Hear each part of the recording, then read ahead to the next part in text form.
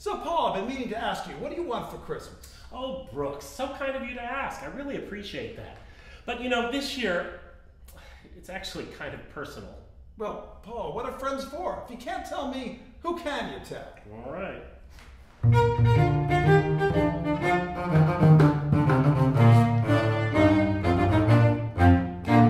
I want another cellist, please, for Christmas.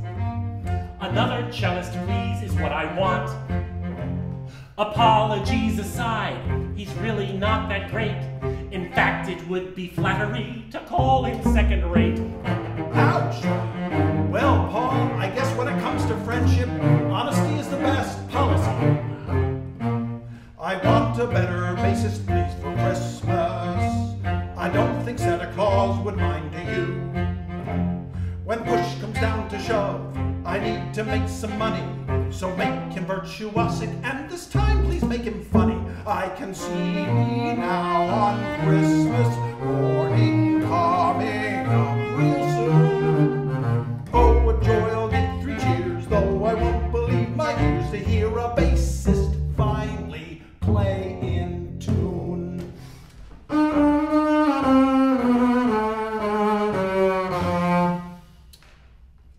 I need a better cellist, please, for Christmas. A stronger player, yes, but not a snob.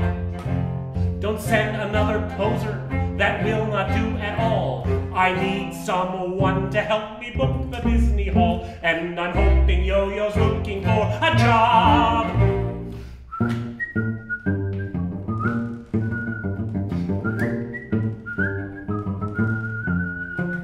Some find him charming, but here's the thing.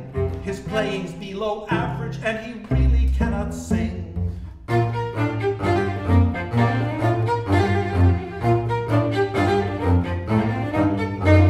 Presenters tell me, Paul, you really are the swellest, and we would gladly have you back if you could lose your cellist. I can picture Christmas morning and the joy that it would bring.